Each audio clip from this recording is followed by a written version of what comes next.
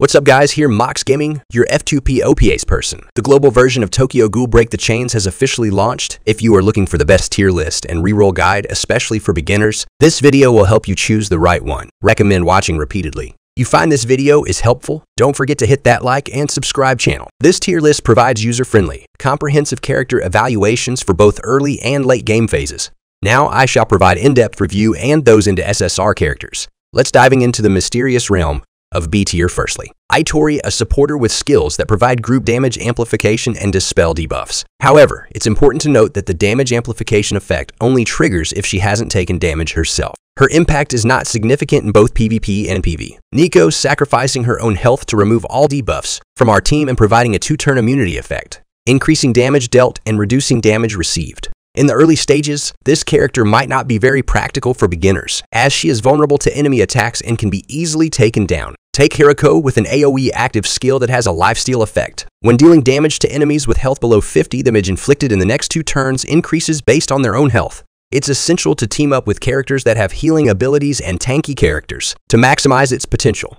Moreover, while in a bloodthirsty state, it deals damage to the enemy with the lowest health. Next, let's talk about Attire Kurowa. With taunt effect skills, when attacked by the enemy, he reflects damage back to the enemy. Additionally, he provides the enemy team with a debuff that reduces critical hit rate and critical hit damage.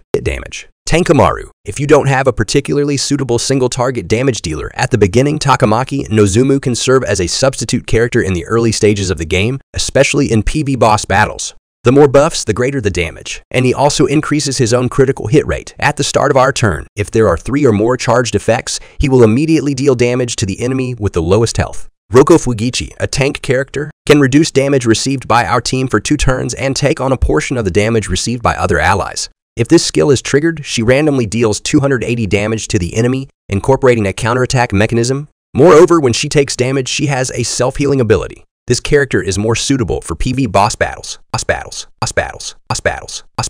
Cordy UI, when their own health falls below 50, randomly deals damage to an enemy and gains a shield equal to the damage dealt. Neuro, with an AoE active skill that includes a damage boost effect triggered when taking damage. The condition is receiving a single hit exceeding 40 of their own health when their HP is below 30. This enhances their basic stats by 15 for 1 turn, and after using the skill twice, increases attack-related abilities by 3T. Motto, featuring an AoE skill with additional attack damage to enemies. If there's at least 1 power attribute character on the field, Akira's own attack power increases. When attacked by enemies with debuffs, she triggers a counterattack damage skill. Tsukiyama taunts enemies when dealing damage, reducing received damage for 2 turns. Whenever our team uses a posture skill, grants a shield to the entire team equal to 200 of the attacker's attack. This condition requires having a team member with a posture skill. Additionally, when dealing damage to enemies, can dispel their buffs, while having a shield effect increases attack-related abilities and gains a counterattack effect. Yoshimura is quite versatile. When he uses her active skill to damage the enemy, all our team members deal additional damage when they attack. Additionally, when he takes damage, he increases his health for 3 turns and removes all debuffs. He also counterattacks against the attacker. Nashiro Yasuhisa, perfect for both PvP and PvP boss battles. When dealing damage to an enemy, the more self-buffs, the higher the additional damage inflicted. Additionally, the target experiences increased damage taken, decreased damage dealt, or reduced critical resistance for 1 turn, with one of these effects being randomly applied. Kurona Yasuhisa, just like Nashiro Yasuhisa, is perfect for both PvP and pod boss battles. She increases her damage based on the number of debuffs on the enemy, up to a maximum of 20. At the start of our turn, she grants the entire team an increase in basic stats. Additionally, when she deals damage, her critical hit rate also increases. Naki, a character with powerful single target damage, also lowers the enemy's skill level with each attack. This character is particularly well suited for PvP. When Naki is on the field, every time our team uses an energy card, our characters can recover a portion of lost health. Pairing Naki with Hachikawa can quickly increase the frequency of energy card use. Additionally, when our characters attack enemies they have a type advantage against, the critical rate increases by 30, which is quite formidable. And then Sotire. Kirishima inflicts AoE damage and ignores enemy defense. Additionally, at the beginning of each of our turns, he deals 100 of his attack as damage to all enemies. If he didn't take damage in the previous turn, his critical rate increases by 15 and he applies a debuff to the enemies, preventing all recovery effects. Nishio inflicts damage on enemies with a lifesteal effect. At the beginning of our first turn, deals damage to the enemy with the lowest health and reduces their defense. when dealing damage to targets with debuffs, increases own lifesteal rate by an additional 40. In specific battles, our team's life-related abilities are increased. KOMOE provides single target damage with a beneficial effect. Randomly applies one of the following debuffs to the enemy for 1 turn. Damage reduction, increased damage taken, or reduced critical resistance. When our team uses an energy card, the entire team gains an increase in attack-related abilities. Kiryu comes with an AoE skill for damage. This character has a passive skill that specifically increases damage against stability zone characters. For every 3 active skills used by our team, our characters receive an increase in attack-related abilities. When used in conjunction with team members who have posture skills, we can remove debuffs from our team. Additionally, releasing skills provides extra energy points. Omurai, perfect for both PvP and PvP gameplay. When dealing damage to enemies, he inflicts a debuff preventing them from taking any action. Additionally, after dealing damage, his own skill levels increase. Whenever an enemy character enters a disabled state, our team gains increased damage dealt and reduced damage received for 2 turns. Hachikawa, with an AoE active skill that not only deals damage but also applies a damage boosting debuff to the enemy team. For every 2 debuffs on the enemy, our team's damage increases and damage received decreases. Additionally, when the enemy's debuffs expire, Hachikawa delivers a follow-up attack. The drawback is that she needs teammates who can apply debuffs, and the damage boosting and damage reducing passive skills only activate when there are 2 debuffs on the enemy. Utah, with an active skill that boosts the skill levels of all allied characters and increases basic stats. Additionally, if, at the start of our turn, no damage was taken in the previous round, our character's attack-related abilities will increase. This character's skill is particularly effective in PvP boss battles. Fuiguchi, a relatively effective healer, suitable for both PvP and PvP boss battles. She comes with a group healing skill that activates at the end of our turns, restoring health to our team. Additionally, she has the ability to randomly remove a debuff from one of our allies.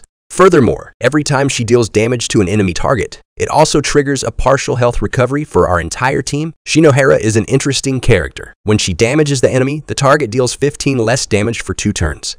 Upon using her skill for the first time, she grants our entire team increased damage and decreased damage taken. She also provides a shield to our team based on their maximum health. Additionally, when our team gains a buff, the target receives an increase in their basic stats. Finally, let's talk about SS tier. Toka Kirishima, with an AoE active skill that not only deals damage but also applies a damage boosting debuff to the enemy team. For every 2 debuffs on the enemy, our team's damage increases and damage received decreases.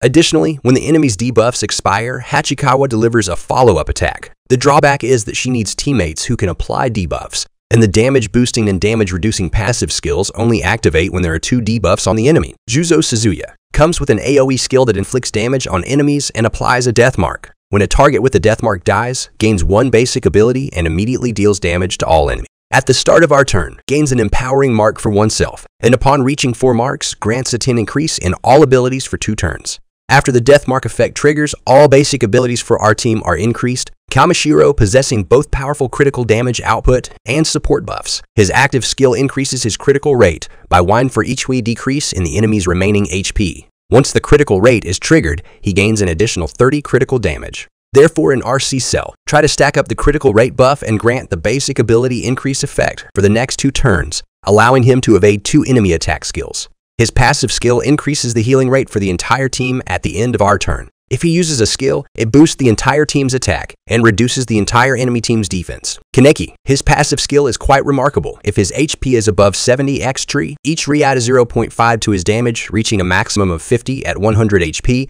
Additionally, Kaneki boosts the crit damage of all allied speed characters by 15. When teamed up with a healer like Hinami, he gains a 4 ATP boost each time he recovers HP, stacking up to 5 times. Keep in mind that these skills activate when Kaneki reaches limit levels 3 and 6, so early game players need to invest time in developing him. Arima, his active skill is quite powerful, dealing higher damage to enemy targets as the star level of the synthesized skill cards increases. However, it requires some time to stack the skill cards, and in a fast-paced battle, waiting for Arima's highest attack skill to appear might not be feasible.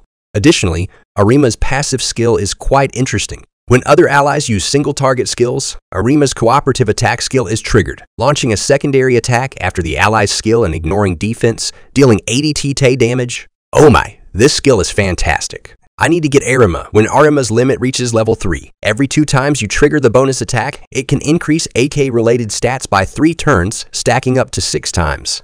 For all players, when Arima's limit reaches level 3, his combat power becomes extremely terrifying. And then let's talk about reroll guide. You could reroll again if you haven't get the character you want to follow my perform. Launch Tokyo Ghoul, break the chains on your device, and log in using your Google account or other social account. Unfortunately, there is no guest login option. After that, complete the tutorial part. It only takes about 12 minutes to unlock the summoning system when you complete main story stage 1-6. You'll receive 10 gacha tickets for free, guaranteeing you an SSR character. Unfortunately, there's no reroll button, so you have to accept the results of this summon. In addition, you'll also get 800 diamonds, which you can use to do 80 summons in the limited time banner. You'll also receive 32 gacha tickets for the regular banner. So if your luck isn't too bad, there's a high chance you can pull characters like Kaneki or Arima from the limited time banner. This is an excellent benefit for beginners and F2 players. So if you get the SR characters you want, you can fully enjoy the satisfaction on your team. But hey, if you're not satisfied with your gacha results, don't worry, you can click on the settings button in the top left corner of the game screen,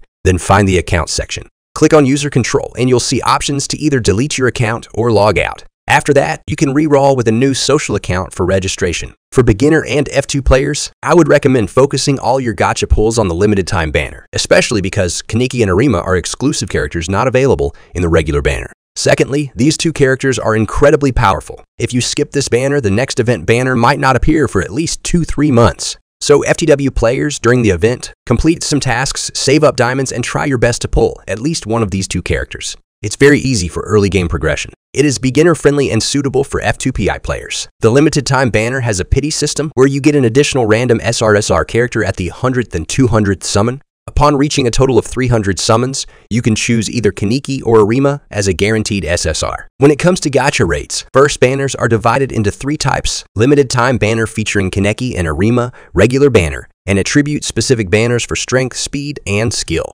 Beginners can receive a random SF rare character on logging in for 7 days. For the limited time banner, you have a 3 chance for SSR characters, a 37 chance for SR characters, and a 60 chance for R characters.